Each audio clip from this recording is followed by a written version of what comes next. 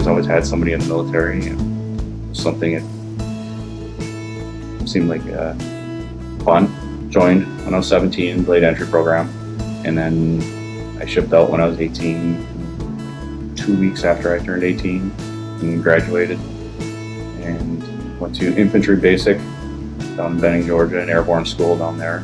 And then my first duty station was Port Kobe, Panama. Well, after I got out of active duty, I went and I got my bachelor's degree. During that time, I joined the National Guard, which I did another 17 years with them, so for a total of 21 years before I retired in 2010.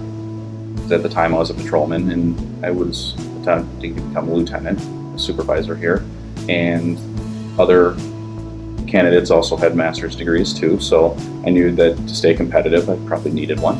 The program system that Marian had, which is what I really liked, was they're all adults.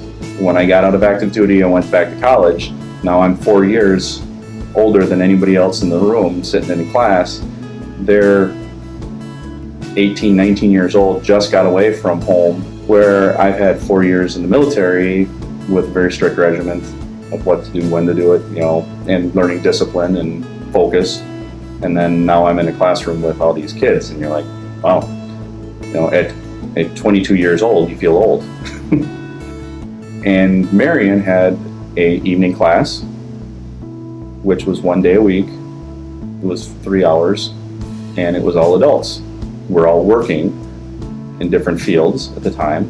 All the professors that would come in were all working in the field, so they had all practical experience. Everything here is a collaborative teamwork program. You got your patrol officers, you got your lieutenants and your captains, and you got your administration, so all of you have to work together for your common goal. So the whole program was based around that.